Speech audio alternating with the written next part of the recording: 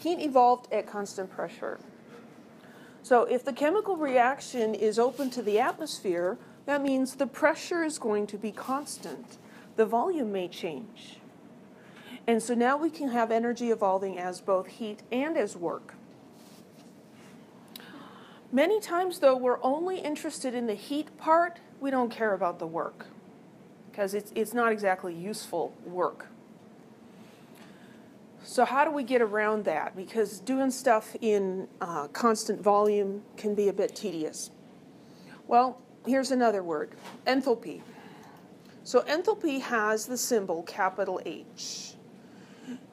The enthalpy is the sum of the internal energy and the product of the pressure and the volume. So enthalpy equals internal energy plus pressure times volume.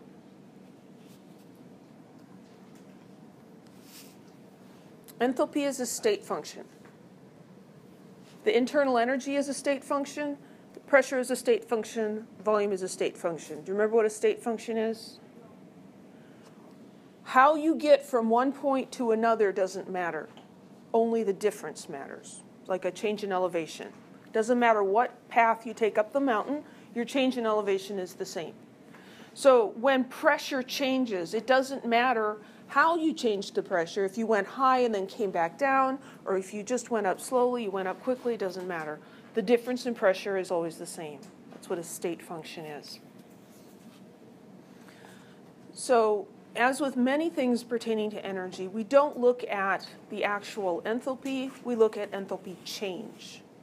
So the enthalpy change is the heat evolved in a reaction at constant pressure. So the change in enthalpy equals the change in internal energy plus the pressure, which is constant, times its change in volume. So we previously said that the change in energy was heat plus work. Here we're going to call this Q sub P because the pressure is constant. So Q sub P plus W plus P times change in volume. You're like, where are we going with this? Well, what is P delta V? That's related to work, right? Work is W equals negative P delta V. So this P delta V is the same as negative W. So now we've got Q at constant pressure plus W minus W. The W's magically go away.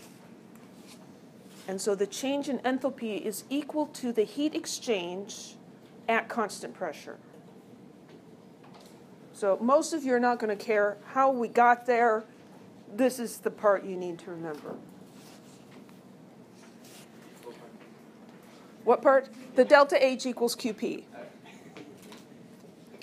I know, it's a bit confusing.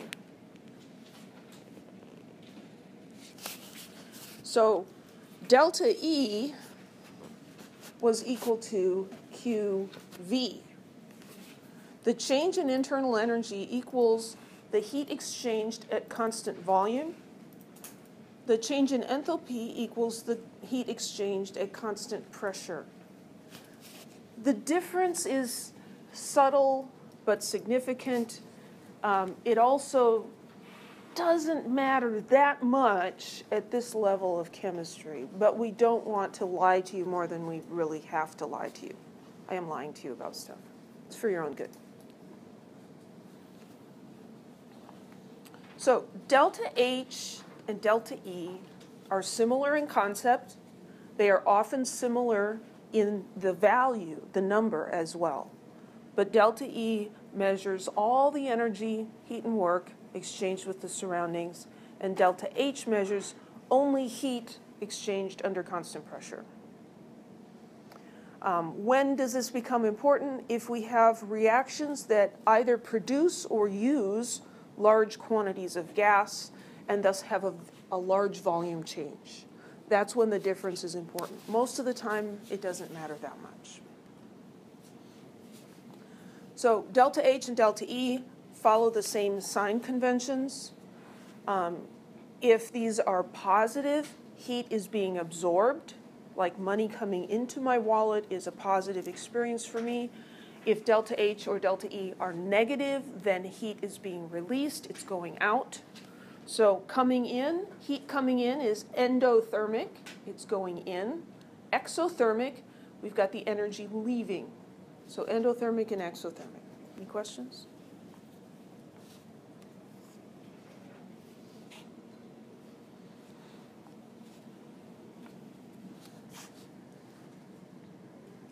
So we talked about those hand warmers.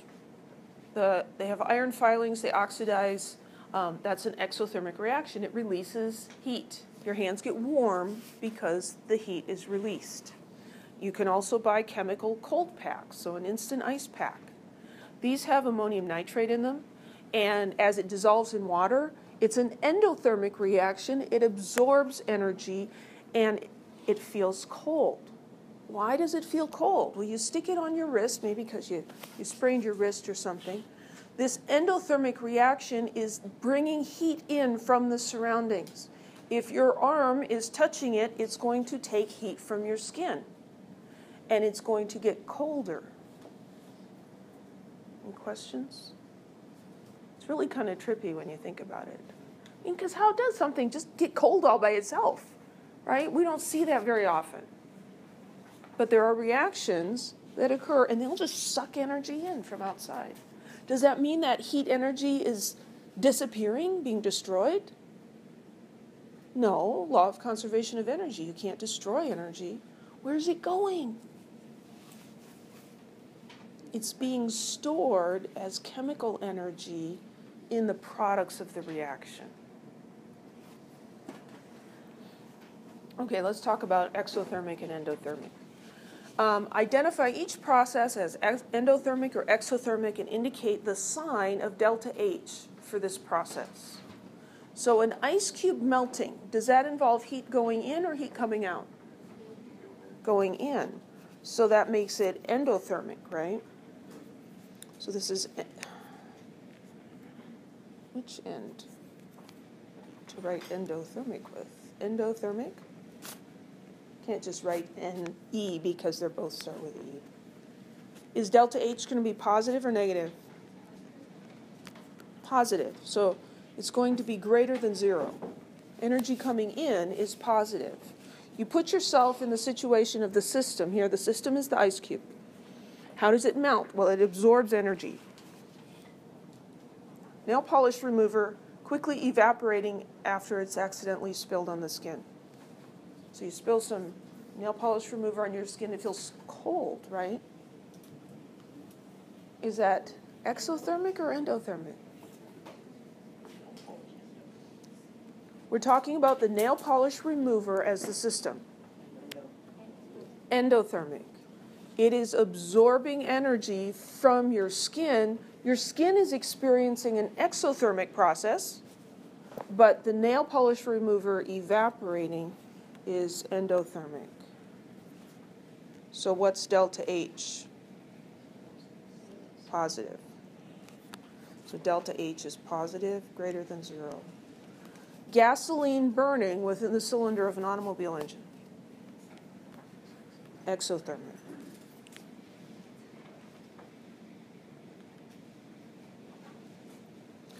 Anything burning is a combustion reaction, and I can't think of any combustion reactions that are not exothermic. And so anything burning, regardless of what it is, even some chemical that you don't know the name of, if it says burning or combusting, it's exothermic. Just like burning natural gas in the stove makes the stove hot, right? Burning a log, burning a match, we've all had experience feeling the heat from that. So here, delta H is negative, it's less than 0. Because the gasoline burning is giving energy to the surroundings. Any questions?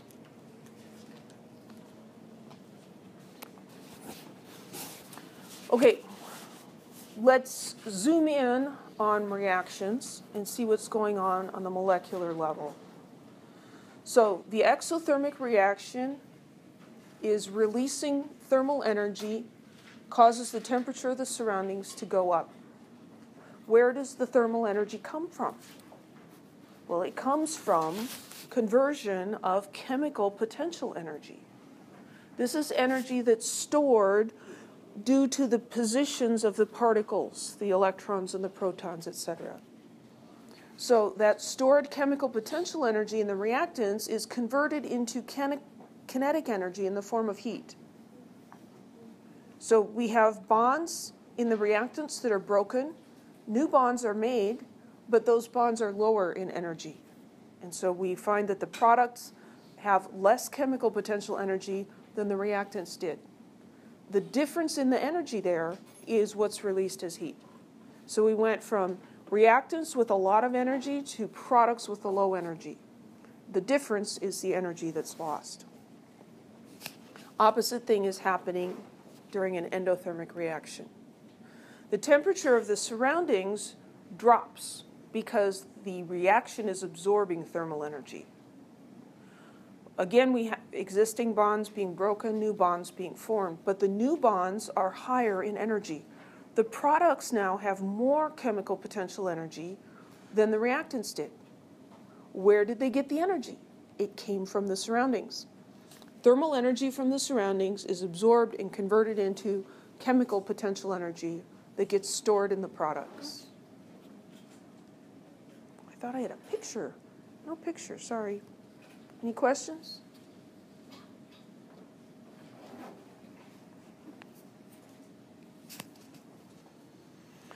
Well, enthalpy of reaction, or delta H, is a measure of that heat that's transferred. Remember, this is heat being transferred at a constant pressure. So it's called the enthalpy of reaction or the heat of reaction. Heat of reaction is easier to remember because enthalpy is a weird word. Heat we know about, and heat and H are the same, start with the same letter, so that's nice. But then when we say heat of reaction, sometimes we get confused about the other heat, the small q, and it all gets kind of fuzzy after a while. So the enthalpy change, delta H, this is an extensive property. The amount of heat transferred depends on the amounts of reactants, right? If you burn a toothpick or you burn a big log, there's going to be a difference in the amount of energy that's released, right? Just makes sense. So it's an extensive property. It depends on how much stuff you have. So we can write chemical equations. So this is propane. Propane reacts with oxygen. This is a combustion reaction, gives off carbon dioxide and water. And we can write delta H, the enthalpy of reaction. This is an exothermic process, so delta H is negative. And this is 2,044 kilojoules. Now, just by convention, just because we decided we're going to do it this way, this number refers to the specific molar amounts in the chemical equation. So it's this much energy being released for 1 mole of this that burns. Or if we're interested in how many moles of CO2 were produced, this much energy is released when 3 moles of CO2 are produced. It's just convention. Any questions about that? So ammonia reacts with oxygen according to this equation. We have a balanced chemical equation, and they're giving us delta H. Is this exothermic or endothermic? Exothermic. Negative delta H. It's releasing 906 kilojoules every time 4 moles of ammonia reacts with oxygen. So this says calculate the heat in kilojoules associated with the complete reaction of 155 grams of ammonia. So this is stoichiometry, but using heat. So the general path for stoichiometry was grams to moles to moles to grams. Right? Here we've got a mass of ammonia. So we're starting with grams of ammonia, and then we're going to go to moles of ammonia. But what's nice about this relates directly to each of these terms. So we don't have to go from moles of ammonia to moles of something else. We can go from moles of ammonia directly to kilojoules. So we're not going to do that part or this part. we're going to go directly to kilojoules, using this as our conversion factor. So I've got 155 grams of ammonia, and I'm trying to find out how much heat gets released. So how much heat? Doesn't say, oh, it does say kilojoules. How many kilojoules? So 155 grams of ammonia. And I'm going to convert that to moles of ammonia. I happen to remember that 17.03, I think it's 034. Or is it 043? Dang. I think I better do the calculation then. Yeah, it is 34 grams. That's 1 mole of ammonia. And then I can go to kilojoules.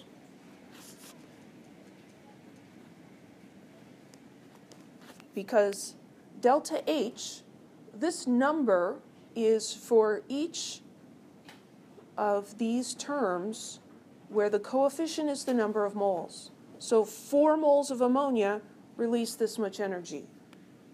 So it's 4 moles of ammonia because 4 is the coefficient in front of that chemical formula. And then up here I've got negative 906.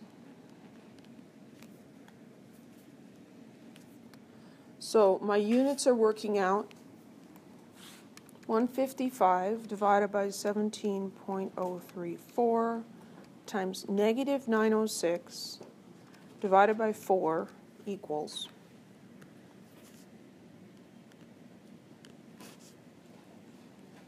I should have 3 sig figs here, and the unit is kilojoules.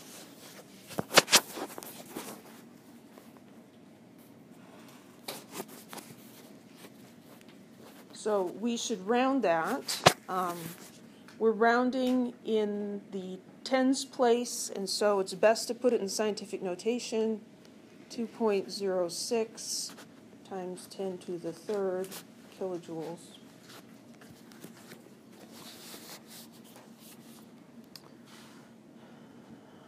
What about this negative sign? Do we need it? Yeah, we do. The question says, calculate the heat associated.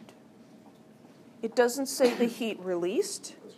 It doesn't say the heat absorbed. It doesn't give us a direction. So then we need to use the sign to indicate the direction in our answer. So this is the heat associated with that chemical reaction.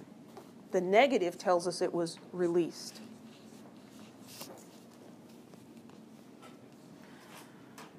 Again, the energy is like money in some ways. If I say that, I had this transaction with my neighbor, a financial transaction, that doesn't indicate whether I was paying him or he was paying me, right? If I say I paid my neighbor $50, then we don't need a sign on it. We're not going to say I gave him negative $50.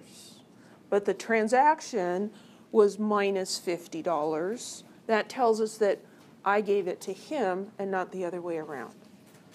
Any questions?